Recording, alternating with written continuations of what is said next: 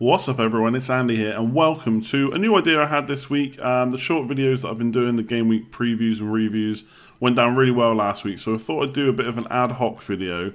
Wouldn't expect these every week necessarily. Sometimes there might be a couple of videos a week, sometimes there won't be any. It really just depends on what's being discussed in the community. So the idea is I'm going to give my opinion, hence the video title FPL IMO, on certain topics that the community is talking about. So today we're looking at Harry Kane, whether you should get rid of him. I know it seems weird, 12.5 million, the most expensive player in the game, and yet people want to get rid of him because he's had 2 blanks. It's fair enough, that's a lot of money to be only getting 2 points and averaging 1 a week.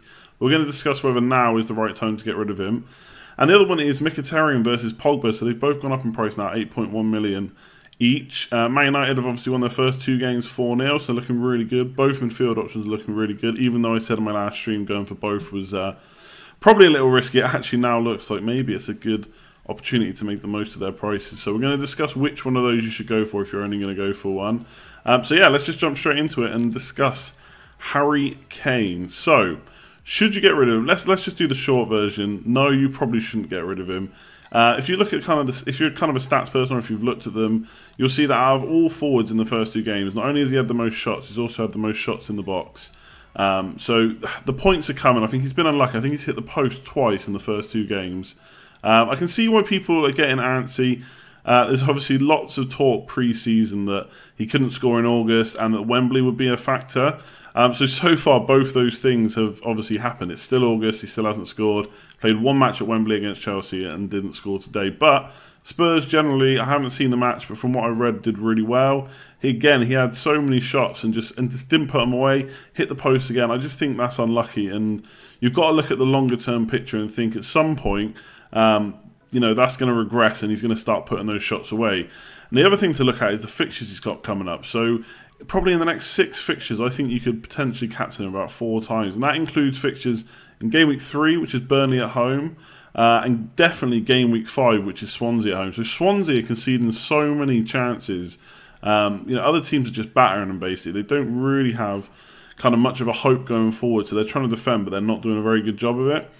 So to cut it short, I suppose, definitely keep Harry Kane for now. I can see why you'd want to get rid. It's 12.5 million. You can get someone like Firmino in, Lacazette, Morata. Sure, they didn't score this week, but they'd free up a lot of money for you to spend elsewhere.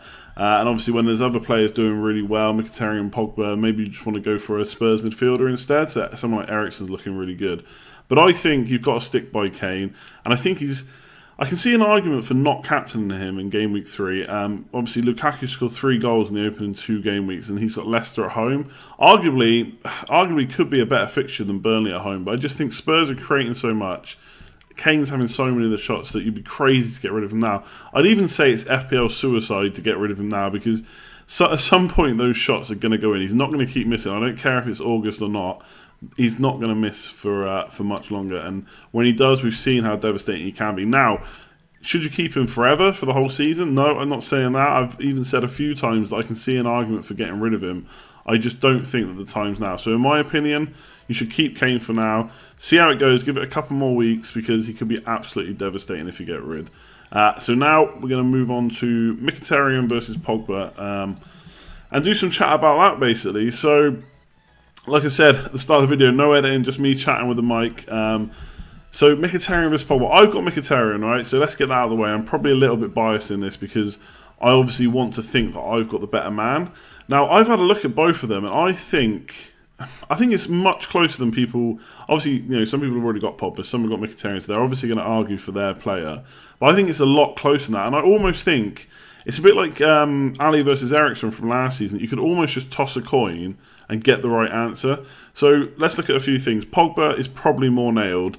If you're going to expect either of them to be benched, especially around Champions League, it's probably going to be Mkhitaryan before Pogba. But I do think he's more nailed on than people give him credit for. If anyone's going to go first in that kind of starting 11, yes, there could be rotations. So players like Martial might start next game, in which case someone like Rashford might miss out. But I think before Mkhitaryan goes anywhere, it'll be Mata that steps away. So maybe he brings Herrera back, someone like that, and then Mata will be gone.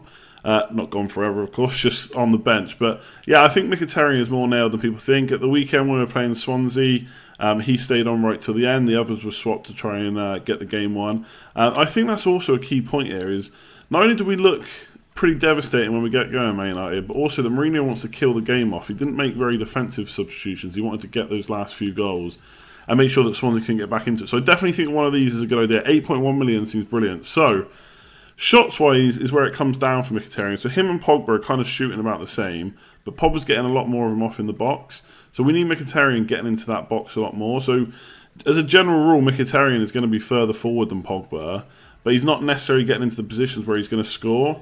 Now, we've seen some seasons, like the season that Ozil did really well in I think it was 2 seasons ago. He mainly just assisted, didn't get that many goals, but he picked up a lot of bonus points along the way, so we could be seeing a similar season from Mkhitaryan, in which case he's still a great pick. But if you're wanting goals, then Pogba could be the one to do it. Whether he can keep it up, I don't know, because he is playing a bit deeper. And while he is creating chances, he's not creating them from very good positions compared to Mkhitaryan. So I don't want to leave this as a coin toss, because otherwise you wouldn't be listening to my opinion. So I'm going to stick with Mkhitaryan. I think nailed on wise, there's not much between them. Yes, he may miss the odd game here or there, but I think he's got the better chance of long-term sustaining this. I think he can sustain the assists he's getting. Now, obviously, he's not going to get 2 every week, but I think over a long period of time, he can keep getting them. So he's just got to up his shots in the box, and I think he's definitely going to be the better option than Pogba. Pogba's having a very kind of Ramsey, Yaya, Toure situation from probably 3 or 4 years ago now, where they just seemed to, every time they had a shot, it went in. They were playing in kind of a much deeper role, maybe centre midfield instead of attacking midfield / like number 10. But they're still doing really well, so there's a chance Pogba keeps this up. But I think he's going to do well, but I don't think he's going to do as well as Mkhitaryan, basically. So in my opinion, Mkhitaryan is the one to go for right now. But if you disagree with that, or if you disagree with whether we should get Kane out, leave me a comment below. Send me a tweet. Let me know what you think. Like I said, I think Mkhitaryan versus Pogba is very close. There's not too much in it. But I'm backing my man Mkhitaryan. It's who I backed from game week 1. It's who I'm still backing to do the business. So, like I said, let me know in the comments below what you thought of this. Let me know if you like this idea. Like I said, there'll just be ad hoc videos when I've got something to talk about, or if you want me to talk about something. They're not going to be scheduled or regular or anything like that. We'll just see how it goes. If you enjoyed the video, as always, appreciate it if you give it a like. And if you are new around here, make sure you hit subscribe. For any regular watchers, I'll be streaming on Monday after the Man City game to talk about everything Game Week 2 and a look ahead to Game Week 3. And then we'll have the usual, or I say usual, I've only done it for 1 week, but it's going to be usual. Review of Game Week 2, preview of Game Week 3, and then another stream at the end of the week just to cap it all off. So, appreciate you watching. That's been my opinion. Hopefully you agreed. It's cool if you didn't. Just let me know what you think. And I will see you next time. Cheers.